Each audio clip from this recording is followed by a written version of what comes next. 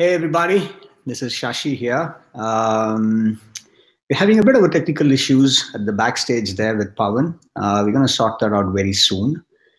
I thought let me just quickly come in and say hello to you guys so that you know we're still on. So yes, thank you so much for coming. Pavan's going to come and join us in about a couple of minutes. I think it's almost there.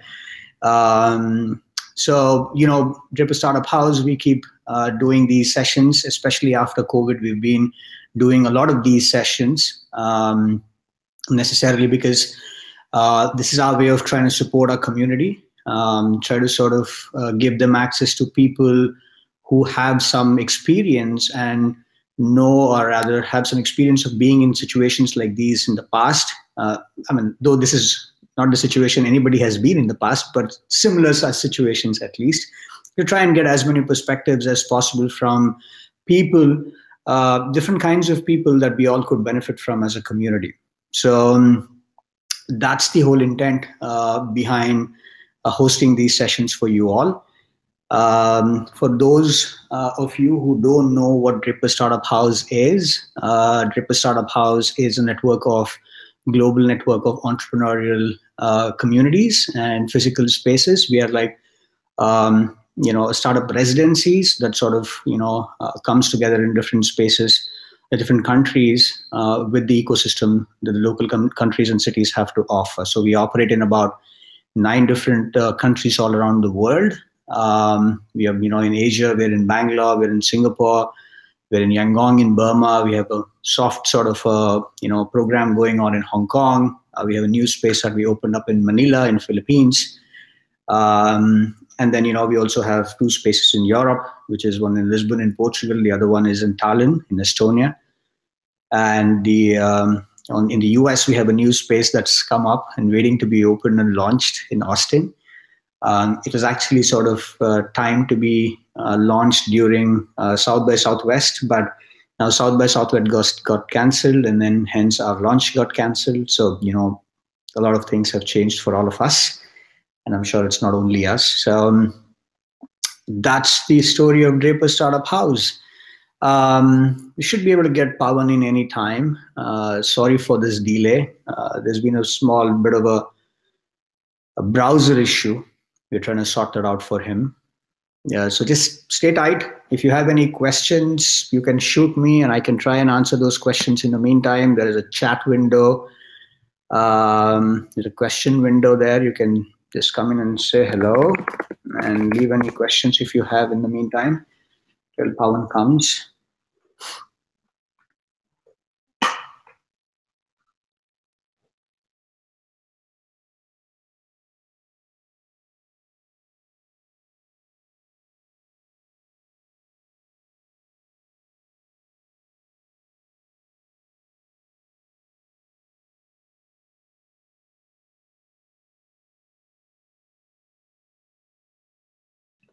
Okay, question. Hi, Shashi. What are the main learning from lockdown? The main learning from lockdown so far has been that life knows a lot more than what you know about life. In general, I think it's a very high-level spiritual sort of a statement. But business-wise, this is, I keep sort of, there he is. You can hear, Shah. I'm so good to see him. Apologies, guys. That happens. Sincere apologies for the technical snafu. But I'm here. You're here. That's what counts. That's what counts. So here he is. I'm going to just straight dive in, and I'm going to sort of not going to even waste a minute because I want to hear everything possible from him and get as much as we can out of him in the next 1 hour, 1.5 hours, depending on how much time he has. Just a quick introduction. Pavan's a brilliant academic. He's an amazing researcher. He's done so many different things in his life. He comes from Hyderabad. He loves his biryani. He has beautiful. He's traveled around the world. He's taught in different places. The most important thing is that I really credit a lot of where I am personally for all the time that I spent with him, probably I was one of the students who paid nothing but got the most things that he had to teach. So, Pavan, I cannot stop thinking about those evenings that, I had the privilege of sitting and sharing a drink and talking about. I mean, you were talking about things, and I was 20 something, and I have not even heard those things in my life before. And that sort of set me off in a direction in life which has brought me to where I am, which is about entrepreneurship and understanding people and behavior and economics and design and so on and so forth. I'm not an academic. I haven't sort of professionally gotten trained in these areas, but I think I have learned a lot of these things by doing, observing. That's probably one of the things that I did. I observed you when you were talking a lot of things during those days. So, Alan, thank you so much for taking the time and coming and joining us. Thank you, Sheikh. Thank you. Pavan now is working as a director of the Center for Social and Behavioral Change. Pavan, that sounds like a lot of work. Well, it is a lot of work. But first of all, Shashi, I'm most grateful to you guys for putting this together. And at the very outset, my sincere apologies for the slight delay. So, Shashi, the benefits have been mutual. It's not just one way.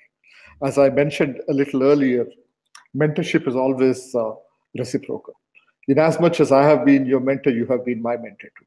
I always told my teachers, my students, that they have been some of my best teachers. So I do believe that we co-evolved. We met at a very opportune time in the late 90s at the Indian Institute of Management in Bangalore, where Shashi was a young entrepreneur working with a firm that we were incubating out of IIM Bangalore at the NS Raghavan Center. And he was impressionable, he was curious, he was absolutely brilliant. I was stupid. But above all, he was humble. And that's what makes him a truly special friend who came into my life and who shaped it in no small measure. Thank you, Shashi, for having me. It's a great pleasure to be here in conversations with you. Yes, CSBC. CSBC is a lot of work. It does sound like, Pavan. We've unfortunately sort of been around everywhere in the world and have not been able to catch up and keep a tab on what we've been doing in the last 5 years. What have you been up to in the last 5 years? Where all have you been? What all have you been working on? So the last 5 years, 5 years ago, I was at the Indian Institute of Management at Ahmedabad. I was a professor there. I had spent a couple of years there, and I had come back from the US. I was working in Boston. I was at Harvard University, and I came back. And then I was trying to set up a behavioral lab in India, the first behavioral lab. I was trying to create a job for myself in some sense because my IIM job wasn't giving me what I wanted. And then I said, hell, I'm going to put all the pieces together and then start this lab. And that's when I approached Oxford, which is where I did my doctoral work. And they said, we'll put our name on what you do in India and let's start this behavioral lab in India. So that's when I literally opened up the map of India and said, okay, Ahmedabad has been a fairly, shall we say, hot experience given the weather. Let me try and find a comfortable place. And that's when I discovered Pune, and that's where I went, and I approached these incredible investment bankers out of Mumbai who funded me, and then I started my lab. And I created a space where I could do research that I really enjoyed. And that's what I've been doing. And then about a year ago, I was approached by an outstanding entrepreneur himself. His name is Pramod Sinha. He's 200 years from now, I tell people he's the guy who's going to be remembered for revolutionizing Indian education. He started the Indian School of Business, and he started Ashoka University. He approached me and he said, BMGF has started this national level platform, a behavioral thing. Would you come and head it? And that's when I also discovered an old friend and a former student of mine, Pooja Haldia. And I said, let me go and work with them. And that's when I decided to, moved to Delhi, and I've been in Delhi over the past 6 or 7 months now.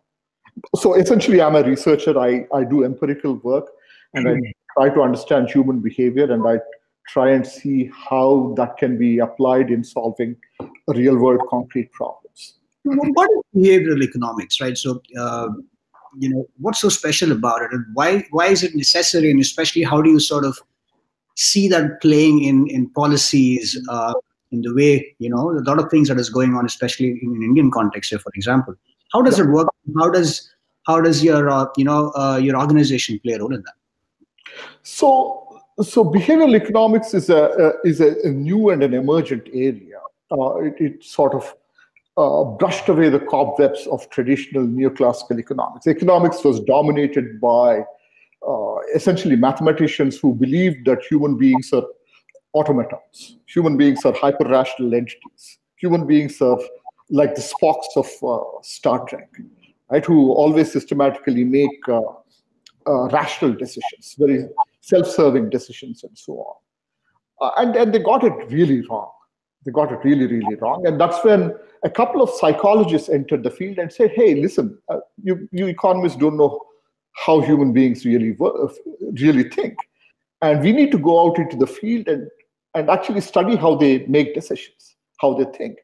And they said, and they came to this rather very interesting conclusion that human beings are not rational all the time. They are capable of rationality. They're capable of making calculations and doing the right things, but they can also be systematically irrational. And by irrational, one doesn't mean sporadic, but systematically irrational. And that's the key sort of intuition that one needs to understand. So behavioral science, behavioral economics is the mapping of human irrationality, how people actually behave in the real world, and what they and we can use this to basically change behavior to accomplish the ends that we require in society. So it's a sort of a more holistic understanding of human behavior, which accommodates the sort of the dual abilities of the human mind. On one side, the rational side, as well as the sort of the irrational side. That's the sort of the core of behavioral economics. And it's an exciting field. It's an exciting field because it approximates closer to human behavior, and therefore we are able to better predict how people behave and use that knowledge to get people to do the things that are potentially useful, not only to themselves, but to society at large. So is it fair to sort of say that instead of, I'm just sort of really dumb it down for my understanding, is that it's better to understand why people break, let's say, for example, in Indian context, the traffic a rule or a regulation, than to impose heavy fines after they break it. That's right. That's awesome. So okay, this is a great example. You're now treading into the tricky aspects of human beings. So a lot of people, what they essentially try to do is try to maximize their returns. They want to shorten the time that they want to spend in traffic and get to their destination. And in doing so, they don't follow the rules. And in breaking the rules, what they don't realize is that everybody else is doing essentially the same. And when everybody else breaks the rules, that leads to a sort of an equilibrium which is not good for everybody, right? So there are two ways of changing this behavior. One is using formal institutions. You get the government to work harder, or the police there to monitor the behavior of people driving on the road and say, hey, we're going to fine you for behaving badly. That's one way of doing it. But that's a costly thing. Why? Because it involves huge resources that need to be expended by the government. You don't find police sufficiently on Indian roads. Actually, India is one of the places in this world which has a per capita police density, which is one of the lowest. So because we don't have enough police, people continue behaving badly. Now, there's an alternate way of getting people to behave properly. And I'm reminded of this wonderful example from Mumbai traffic. They experimented with a terrific intervention. They had these red lights, right? And you would stop there at the red light. And, we Indians, we tend to honk our horns a lot, and that adds tremendously to sound pollution. And so, the mobile police said, okay, let's do one thing. The louder the honking, or the more the honking, the volume of honking increases, will increase the time that they spend at the red light. Wow. Right? So they basically created a little instrument which captured the amount of sound that is being produced and continued extending the light, red light, in proportion to the amount of honking. Now, and this of course was given back as information to the people who were at the red light, right? Now, what does this do? Every time you honk now, you know that it's going to cost you. You're costing yourself in some sense. And they found and they discovered that it actually reduced the amount of honking and it reduced the level of sound pollution. So this is a non-governmental, non-state mechanism where you get people to do what is actually optimal for themselves. And that is the sort of the essence of behavior, the application of behavioral insights to getting people to do what is good for them. Nice. So, Pavan, interestingly, I just want to sort of draw a parallel to what is going on in the world today, right? Mm-hmm. So, obviously, in behavioral economics, you have these concepts of nudges. That's right.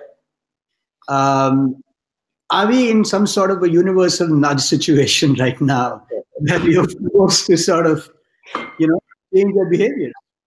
No, that's a great question. So, is this some kind of a cosmic nudge to get us to do the things that we should be doing and not do the things that we're not doing?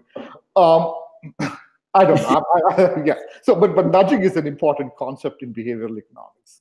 I don't know if there is a cosmic nudge. That would be a sort of that would be a metaphysical speculation. But having said that, the pandemic has made us come to terms with some really key things about human behavior, about the interconnectedness of human beings, and that we can't be pursuing private benefits in isolation in some sense. In creating rivalrous consumption of resources and entitlements, we may actually be diminishing our own entitlements and our own health and our own rights in some measure. So the interconnectedness is one of the key sort of lessons that we are trying to draw from our current experience. But nudging at a more sort of prosaic level, one of my favorite examples of nudging is this experiment that they ran in the airport, the toilets in Schiphol Airport. I don't know if you're familiar with this example, but it's sort of an iconic example of how nudges are used. So men would go to urinals and they would urinate all over the damn place, right? Making a mess, as men are supposed to. and so cleaning would require expense. You need to spend more water and so on. So what did they do? They painted a little fly inside the toilet, right? At a spot where if one were to urinate on that spot, it would minimize the amount of spillage, right? I mean, I could send you some pictures of this. And as it turns out, when they painted this fly, it provoked the instinct of men to aim and take and shoot. It's perhaps a primal thing, and that's exactly what they did. And it reduced the amount of pissing on the sides, as it were, right? So it's sort of a non-governmental procedure. It's a non-state procedure to get people to do what is actually in the interest of society and indirectly to their own selves. Yeah, I've seen some of these, examples, especially when you're flying in from wherever, Europe or the US, and if you're transiting in Dubai, and you're moving more towards the terminals, the flights out to Asia, towards India, the toilets have been designed differently. The kind of things that you see in there are different compared to the ones that fly to the West. Yes, there's another wonderful intervention that I should tell you about. They basically shortened the length of the separators between toilets. In other words, forcing people to go closer to the toilet bowl to urinate. That also reduces spillage in some measure. So these are sort of design interventions which produce good outcomes. Yeah, absolutely. So, Pavan, there is this whole, talk about the new normal. People are talking about there's going to be some profound changes in the society. People are going to change now. This is the time, it reminds me of the time in 1945 when the world came out of World War II, people started talking about this being a 0 year. And a lot of things that the world has done to where we have gotten today is because of the initiatives it took at that time. Right. Are we really going to change? Is there a change coming? How do you see this, especially from a behavioral point of view? Okay, so I think we need to map this change. We need to create a map. So I think the media has a natural propensity to exaggerate ominous things, exaggerate bad things, because negative stuff sells much better than positive stuff, at least in the news media. So I think we need to take those types of prognosis with a pinch of salt. But having said that, I classify change into two types of broad change. One is temporary and the other is permanent. I think people have tended to exaggerate the permanent changes. Okay. I mean, are we going to stop seeing each other, or will there be a time when we will not hug each other, when we will not shake hands? I'm sure we will. I'm sure that will come back. Why? Because there are medical professionals working day in and day and night, and those vaccines will come, and some measure of normalcy will be restituted. I think this new normal is sort of a fancy expression to sort of terrorize us into thinking that our life has changed in a very fundamental way. So there are permanent changes and there are temporary changes, right? And I think we have tended to exaggerate the permanent changes, at least for some people. There are very serious permanent changes for the marginalized, right? Because people have lost their jobs, people are dying. There's no doubt about that, right? So you got to map this division between temporary and permanent changes across different sections of society. Among the temporary changes, we certainly have to practice social distancing for a temporary period of time and so on. But within the sphere of permanent changes, some of the things are useful perhaps to us as a society, and some of them, in other words, some of them are benign permanent changes, and some of them are potentially dangerous permanent changes. Let's try and look at both these types. The benign permanent changes, for instance, are likely to be in the spheres of working at a distance, for instance. Working at a distance has always been recognized as perhaps a more efficient way of doing things. Working at a distance in not every situation, but working at a distance, at least in some spheres, is much more efficient. So that is likely to change, and I think this is going to catapult us more in the direction of being able to contribute our inputs, factors of production to a firm or to a company in a more efficient manner.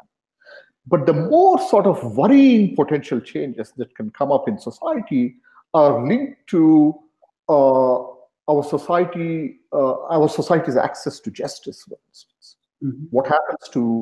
What happens to the judiciary, right? I mean, during this temporary period, we are already witnessing a dilution of our access to justice. Courts are not working. I mean, if the state is likely to infringe upon our personal rights, do we have the same level of access to the courts? And if we actually get used to the idea that we have lesser access to justice, then that is a slippery slope towards autocracy, right? I mean, I'm not saying that it's going to happen here, but that's a possibility. And not merely here in India, but the world over, right? That's one. And this is something that Paul Krugman has written about in New York Times recently as well, bemoaning how that slippery slope may have already begun in the United States. Take my center, my colleague Pooja does outstanding work on privacy, and we've been doing a lot of work on privacy. The dilution of privacy, for instance, could potentially lead us to a more Orwellian world, the 1984 book, right, which talks about Big Brother watching you and so on. Right now, Big Brother needs to watch you in your own self-interest, because they can better trace people who have the disease and help us avoid people who have the disease and get infected and so on. But what if this sort of slips away into a situation where now Big Brother uses that information to our detriment down the road? And that is the sort of the possibility that I think we need to guard ourselves. So some of the changes are going to be extremely useful. I mean, I think educational institutions are going to become a lot more efficient. Working from home for certain kinds of work is going to get better and so on. But we need to certainly guard ourselves against more fundamental structural changes in the political economy of the country, or for that matter, the world. Yeah. I guess I want to go back and dig a little more into the privacy that you talked about. Yeah. There's all this sort of thought that's running around, which is we've got the we're just coming out of the Data Privacy Act. We're coming out of all the situations in social media companies, these companies controlling a lot of the data. Mm-hmm. And there was a debate about breaking them and sort of getting government control and things like that. Mm-hmm. That's a debate on one end, and then there's another debate here by saying that the government now, there was a lot of resistance in the public sector for government intervention, right? So they didn't want governments to intervene as much in business. They always used to say that the business of the government is not its business, right? So now we are all running to the government for a bailout. We are all depending on the government for help and support. It also means that government has the power now to sort of arm twist and move in these directions. How do you sort of prevent that from really happening? Because we are really helpless as a society and also as businesses today, isn't it? So the government, so there's a premise one. The premise one is private entities, private companies violate your privacy. They get you to submit a lot of information, and they can use it irresponsibly. They can sell stuff to you that you don't want to buy. They can reduce consumer welfare progressively over a period of time. But one of the sort of redeeming features of the private sector intruding upon your privacy is that there is sufficient competition within the private sector to produce some measure of accountability. Now, the government is expected to provide us some degree of regulatory protection against the private sector intruding on our privacy. But the danger lies in the government itself becoming predatory, right? And there's no recourse to justice, especially when you have a legal system that is sufficiently compromised, right? So for the government to function as a vibrant democracy, you need to have that systematic gap between the executive, the legislative body, and the judiciary on a continuous basis. And if the autonomy of the judiciary is compromised, then a lot of these rights, including the rights to privacy, will start getting whittled away. And that's something that we need to think about. Absolutely. So, Pavan, there is this whole, obviously, exaggeration, or rather the reality of a lot of things going digital. Mm-hmm. There have been these sort of discussions around why do we need universities like, say, for example, campuses like Harvard's and Stanford's, which used to be so great, such great institutions in such big size and numbers, and everybody used to run to it by paying a lot of money. Mm-hmm. How do you see education changing going forward? Do we see a lot of online universities like Harvard and Stanford popping up? Absolutely. Well, Harvard and Stanford have a lot of money. They might be able to withstand the blow. But this is a great question, Shashi. I do think that universities, particularly universities by and large, have become bloated. They've become inefficient, right?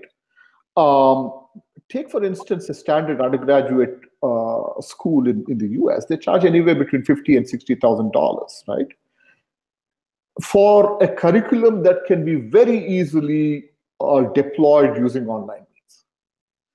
MOOCs are phenomenal. I mean, they have criticized. One of the biggest proponents of this revolution has been Clayton Christensen. And, the irony is that he died about a year ago, I think. And he was talking about how the MOOC revolution is going to happen, and private universities are going to start contracting. I think the pandemic is now going to hasten that process, because people are going to lose jobs now due to the economic downturn, and people will not be able to afford these high fees to send their kids to college.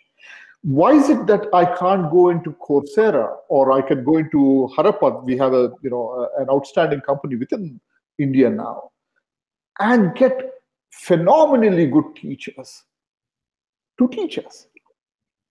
So this move is a move towards the democratization of education, which has been missing in this country forever. Education was always treated as the private property of a few communities, right? Some people were not entitled to an education. That's our caste system. Yeah, essentially, right? Now, this is a revolution.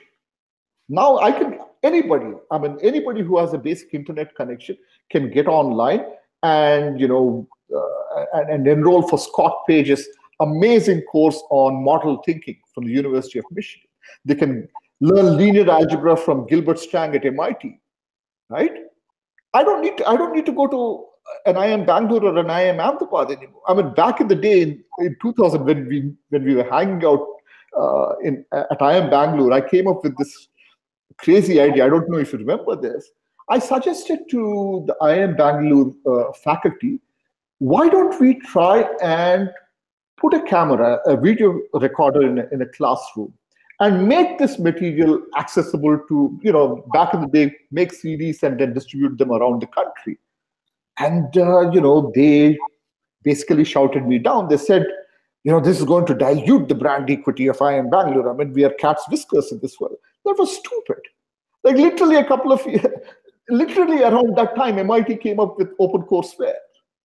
An institution like MIT came up with the idea that we need to democratize, we need to make accessible the great stuff that we do in this university to the world outside. And so I think the pandemic is going to help us. So that's one of the benign, hopefully permanent changes that I think we will witness in our lifetime. I'm thrilled about that. Sorry. I'm reminded of a sort of a quote that I read recently that said, decades go by where nothing's happened, and there are sometimes in a week a decade happens. That's right. That's right. We are in a situation where everything is accelerated. All of these things have been at the fringes, and now people are changing behaviors in such high, rapid pace, and they're forced into environments, and they're learning, they're adapting, governments, consumers, everybody. That's right. I just want to switch at this stage I want to bring behavior and entrepreneurship sort of together and see what kind of opportunities that comes out of these things.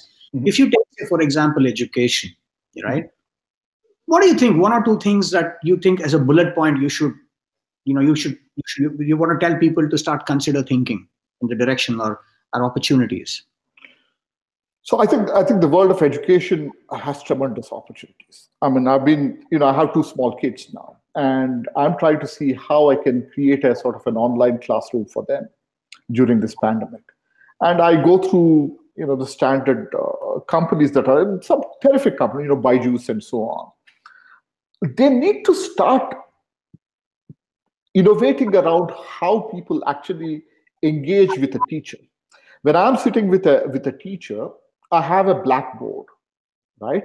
It's a one-to-one conversation. It's a didactic process. It's a two-way process. There's got to be a technological solution which affords a two-way transmission of information rather than running videos for kids, right? So is it possible to? Scalability may be a problem, but that could be one potential innovation, right? So I think the opportunities are tremendous within the world of education. Now, I want to be able to get the curricular inputs for my kids online and then send my kids to the local government school and not these stupid posh schools, because I want my kids to socialize with the real world in some sense. And that, to me, is far better education than what they might get in a posh school, right? Where they become a member of a sort of where elitism is reproduced in some sense. So if curriculum can be pushed online and schools become micro campuses of social engagement, which is also an integral part of education, then the segregation of these two might be a very cool kind of a revolution to actually promote. And I think it's an opportunity. Absolutely, absolutely. I was sitting down with with an entrepreneur who runs a pretty fairly large size micro mobility startup out of Bangalore, and I was talking to them. Interestingly, they're so bullish right now that they're sort of predicting people will stop taking public transport. People will want hyper-personal micro-mobility solutions, which they can wrap it up, put it in the luggage, and probably go back into their offices or into their homes. So that's the kind of moonshot sort of prediction people are doing in the industry and in the society right now, especially in the entrepreneurial world. Do you think this is going to happen for banking industry? This is going to happen for food? This is going to happen for what kind of behavioral changes are we going to see in these everyday sort of interactions that we have with people in the society? That's a very difficult question. I mean, it's a wide sweeping question, right? Banking or manufacturing, etc. Let's try and navigate through your question in a systematic manner. What has been a traditional factory or a business? A traditional factory, for instance, has been a place where you bring human capital in approximate relationship with capital assets. You have machines and so on and so forth. If you were to think about it from the point of view of what Coase said about a firm, it facilitates coordination, it reduces transaction costs, and it allows us to peg into economies of scale, and you can actually produce a lot more. That's going to be revolutionized in one fundamental way, and that is robotics. I mean, you don't need human beings to go into those spaces to actually facilitate that coordinated sequencing that you require to animate these economies of scale, right? Let's imagine that that's going to happen. But this does not stop the requirement of people coming together, right? There are two reasons why people can come together. People can come together to exchange information that can be exchanged online, and that would be inefficient. I mean, I don't need to catch an airplane to go to Boston to say the things that I can say online. I mean, you're in Germany now, and I'm in India, and we're having a fairly seamless conversation here. However, there's a certain other type of a conversation which becomes very, very difficult to manage using an online platform. And this kind of an information, let's call it tacit information. It's information that that is produced through non-verbal cues. I mean, when I'm sitting with you in person and having a glass of wine, I can see your microfacial expressions. I can see your mood. I can sense your mood much better, and that creates a far more powerful exchange of information, which can lead to a creative outcome. So for collaborative, creative kinds of production, you still need that human interaction. But for administrative exchange of information, you don't need that. That can be hived off into this online space, right?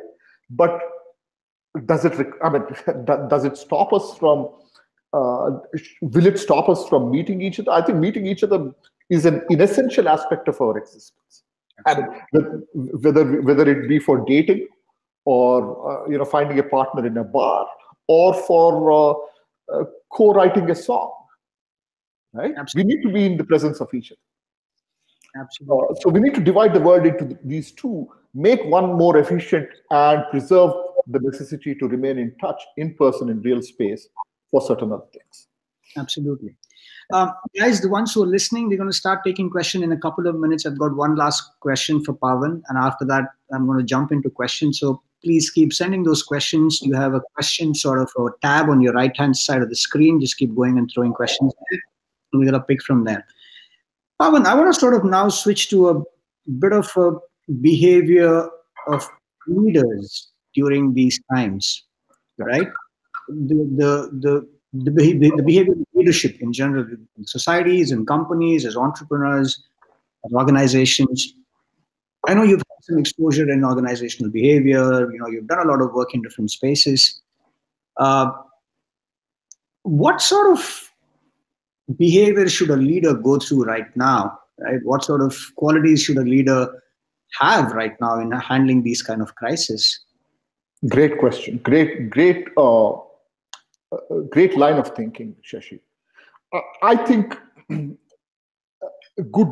I think leaders should be much more compassionate now. This is a time to be very compassionate. There are a lot of people out there hurting. I mean, we are in a relatively more privileged position, sitting in air-conditioned rooms and so on.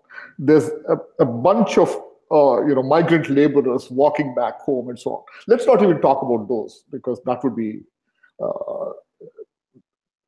hypocritical in some sense. So let's not talk about it. But even when you talk about leaders within organizations in the formal sector, they need to understand that people are undergoing a lot of stress. There's a lot of cognitive load on individuals, right? What do you mean by cognitive load? It's a behavioral concept. It just tells us that the human brain has finite processing capacity. And when you open multiple tabs on your browser dedicated to thinking about where your next meal is going to come into, the tab that is required to make rational decisions slows down, right? So there's a tremendous amount of load on the brain. And this is the time that people are susceptible to making those behavioral mistakes. They're susceptible to miscalculating or overestimating probabilities or engaging in knee-jerk reactions. And this is the time that leaders of organizations need to be compassionate and accommodate these factors, right? They need to allow their employees, they need to be given that human space. And that's very, very important. And if they were to do that, I'm pretty damn sure that these employees would come back and work in a far more committed manner than they would otherwise. Absolutely. So these are not assets; these are human beings at the end of the day. True. And we can't lose compassion in the scheme of things. Yeah, I sort of want to also say that we always have these. Societies love authority, right? Society loves the concept of leadership. Society always tries to sort of look up to somebody for answers. Right. While we talk about cognitive overload, it's also, our leaders are humans too. In fact, they must be going through the similar kind of, situations themselves. So I think in some sense,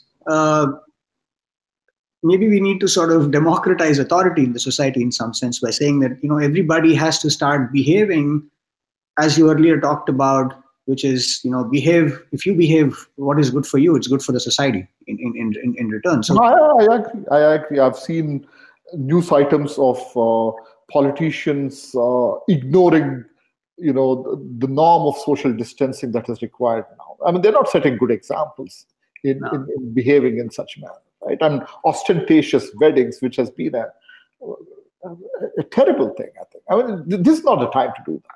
This is a time for frugality. It's a time to set an example. But there's something else that leaders can do to democratize the process of decision-making within their own governance structures. And that is I think leaders need to start bringing in people who can, in an institutional manner, criticize the decisions that they take. Leaders need people who can challenge them. And they need to make friends with those people. Right? And keep them within their close circles. Leaders need to distance the people who are yes men, basically.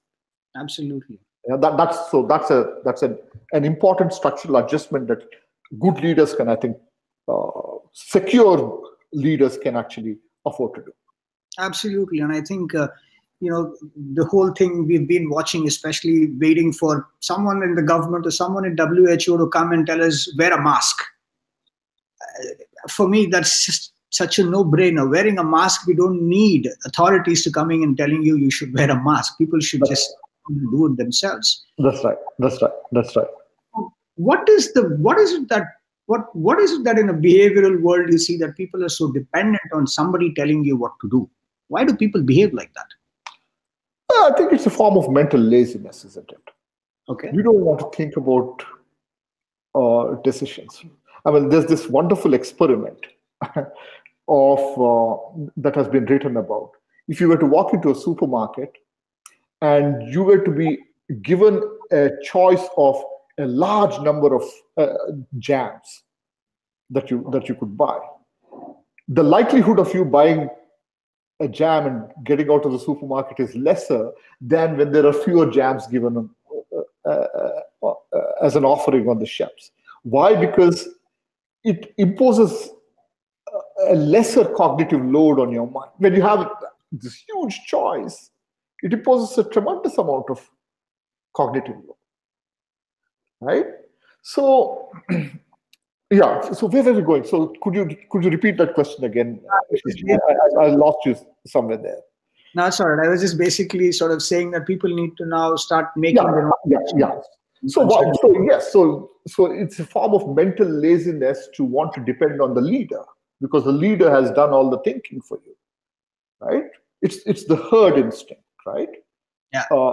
That's essentially what it is. It is a form of mental laziness that you don't want to calculate your calculations on your own. You'd rather that somebody reliable do it for you and you follow it. Absolutely. So I got some questions coming in, Pavan. So an interesting question. This is a question about values. I think it's interesting. So this person has basically asked this question. Janardhan Reddy has asked this question about what are the value changes that we will see, in startups, basically culture and values. I want to sort of stretch that question to a couple of other areas as well. What sort of values and cultural changes that you think we will see after this, even in capitalistic markets, in democracy in general? We might be able to sort of learn from that into startups as well. So I think this is for the very first time in a long time in the history of human beings that they have come to face a situation where you cannot privately protect yourself without protecting the least advantaged.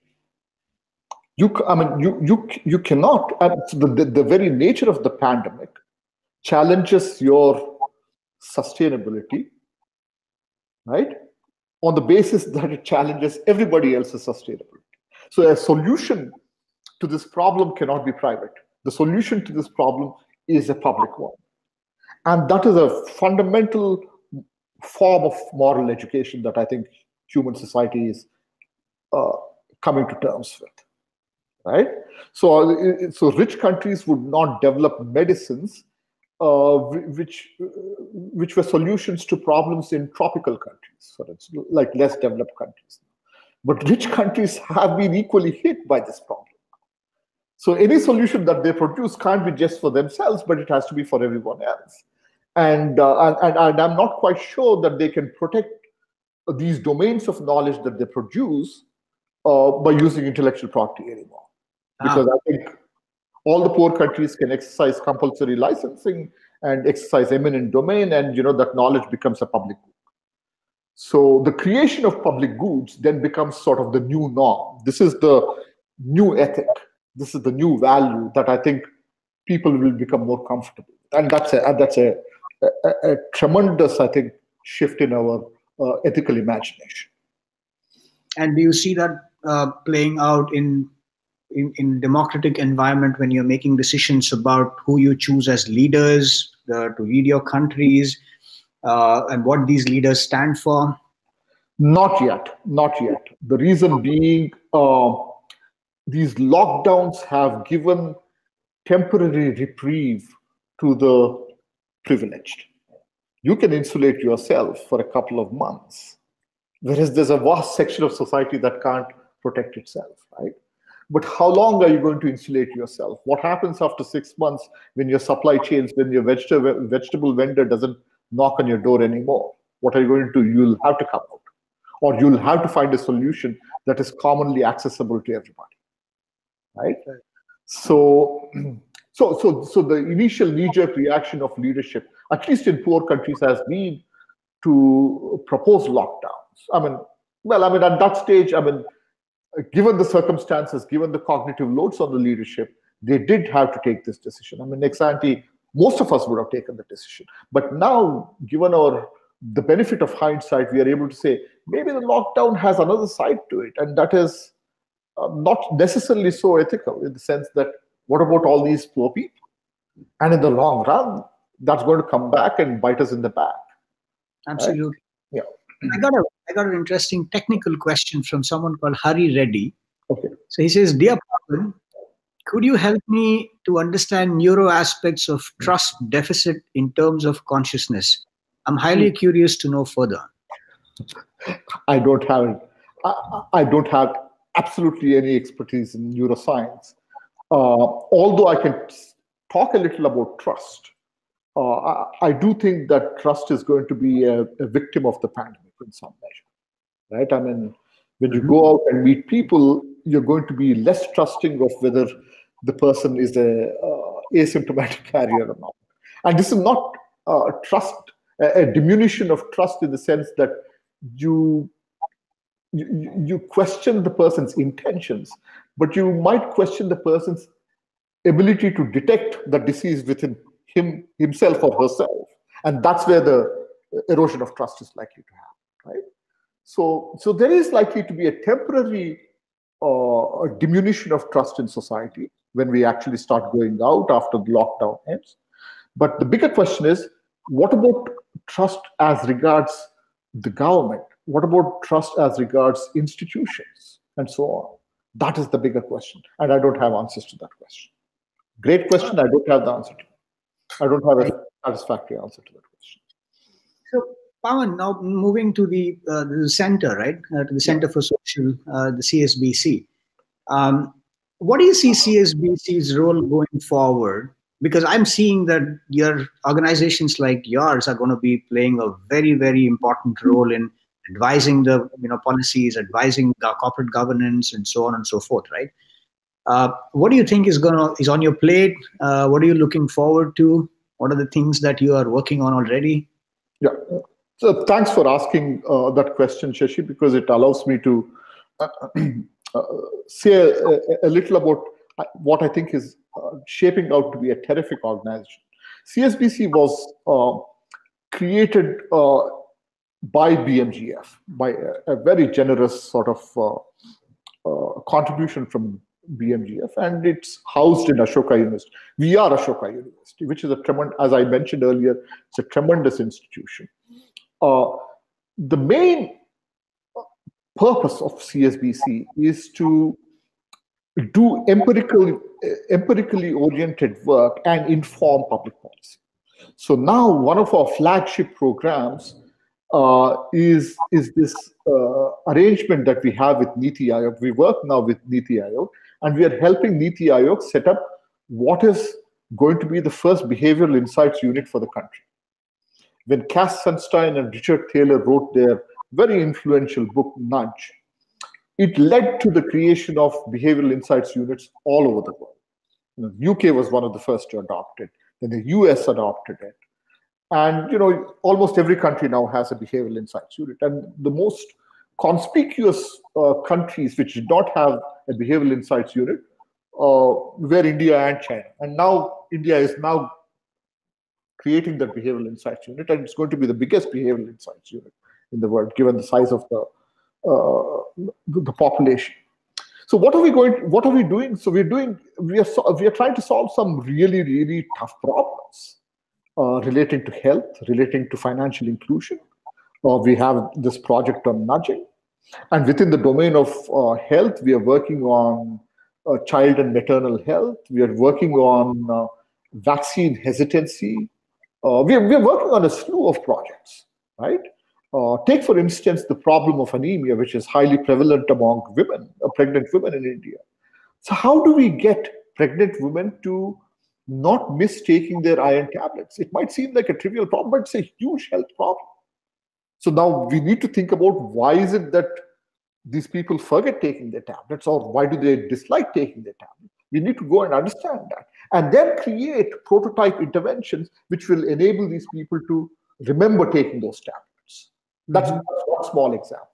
Or for that matter, how do we get people to buy pension plans, right? It seems like a trivial problem, but it's not a trivial problem. Getting people to protect themselves in their old age is a huge thing, right?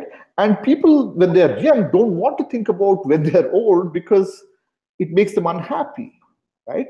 And so there is a deliberate, rational ignorance of what might happen to you in bad times, and therefore you avoid that thinking in much the same way that people avoid thinking about them being potentially HIV patients, and they avoid the HIV tests.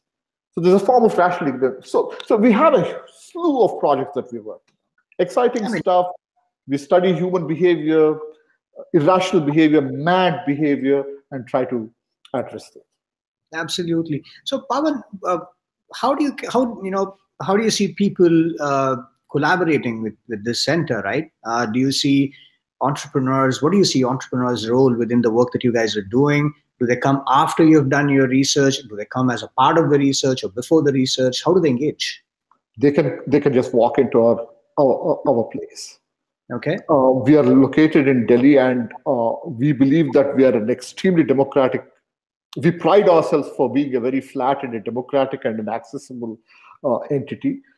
Most of the organization is constituted of young and brilliant people, and we thrive on great conversations. We serve reliably good coffee, so you can just walk in, right? You can walk in and you can have a conversation and tell us about the stuff that you do and say, hey, we have this problem. Is there a way we can think about finding a solution? What do you guys think of this? And we might turn around to you and say, you help us think through this problem. Okay. Right? So it's a mutual thing, yeah. Are there like workshops, learning programs? Are there like those, internships or volunteering, those kind of opportunities with the center? Absolutely. We are trying to create an internship program. If you have great ideas, you're motivated, youngsters can come and say, listen, I want to help. In what way can I be of any help? Walk in. You know me. Right? Yeah. There's no other way that I would want it. You know my house in IM Bank. That's exactly what CSBC is going to be. It's going to be an open house where people can, from different walks of life, can come and engage in a conversation, try and find solutions to problems. Pavan, this has been an amazing 1 hour of our time with each other. And then obviously, I'm sorry, it's not just with me. So everybody who's obviously watching us, but I really get a lot, by talking to you. And this is not the first time, and I crave for these kind of conversations with you. And thank you so much for taking time. If you want to sort of give your coordinates, call to action, anything that you want to sort of leave the audience with in the last few words, please. Please do share my email address to the audience. And in closing, all that I can say is I don't have answers to all the questions. And we are basically scientists, and we are willing to accept when our hypotheses have been falsified. So that's who we are. If you want to have an engaging conversation, feel free to drop in and send me an email. I'm happy to return, or give me a call if you're in Delhi. Let's have a cup of coffee. Absolutely. One thing that I would like to request you is, there is this concept of disruption, right? And more so in the Silicon Valley entrepreneurial culture, where people are so busy trying to disrupt. And then they go out and try to build things. Certain times it works, a lot of times it doesn't work, mostly because, in my opinion, people don't understand the behavior behind what product they are building, from a consumer behavior, basically, which leads to a lot of waste of resources, a lot of impact to the society, impact to ecology and whatnot. Maybe if the center can sort of create some sort of an intervention, a capsule like a program of some sorts that can teach entrepreneurs about how to understand behavior before you go create a product, could also help a lot of people from not creating a lot of shit and then, trying and failing and burning money and so on and so forth, especially when we are in a country like India, which is resource crunched. So please consider if you can do something. Absolutely. Let's do it. Let's CSBC and Draper do it together. Absolutely. Let's cook this together. I'm happy to be with you. Thank you so much, Pavan. Thank you, Shashi. Thanks for this great opportunity. Have a great weekend and love to kids. You too. Yeah, thank you so much. Take care. Bye. Take care. Bye. Bye. All right, guys, that was Pavan for us. And, Ashish, if you can sort of bring up our, last slide, I can walk people quickly through a few of the action points and the way they can sort of engage with us. Guys, Draper Startup House is essentially about helping entrepreneurs, creative people who are in the society trying to do something, give them a platform, enhance their work and accelerate their paths to sort of success. And whatever that success is very self-defined, right? So stay in touch with us. We've got multiple ways we sort of help entrepreneurs out. We run a co-living / residency sort of a space in Bangalore. We have an academy which we put out a lot of these kinds of talks and programs and discussions for you people to learn from and engage on what's going on in the entrepreneurial world. We talk about, so we're backed by Tim Draper, so legendary investor who's sort of gone through a lot of great investments in his life, and he's backing us and he's on board to help entrepreneurs become successful and have capital and as well as growth markets as efficiently as possible. So we can move on to these slides. With the Den slide, Ashish, you can just quickly bring up the Den slide. And yes, so this is something important and so something interesting that we've started recently. After COVID, obviously, everything is accelerated these days now. We've sort of tried to create, initially our spaces were designed for people to come in and meet us physically and stay with us and learn from each other. So we were thinking about how do we create something virtual? How do we create a similar experience for people to still come in as guests, but virtually? And then we've started doing something called as Den. It's a Den, it's called Draper Entrepreneur Network. We've got a beautiful Slack channel where people from all around the world from our communities come and interact with each other. You have access to sort of our venture syndicate where you can raise money from, a lot of learning and networking opportunities. So so this is us. We will continue to sort of continue to do this to help and support and grow the ecosystem in India and globally as well. So thanks for your time. Have a great weekend and hope to see you guys around. My name is Shashi and you can connect with me on LinkedIn too. Bye-bye. Thank you everyone for joining. Have a good day.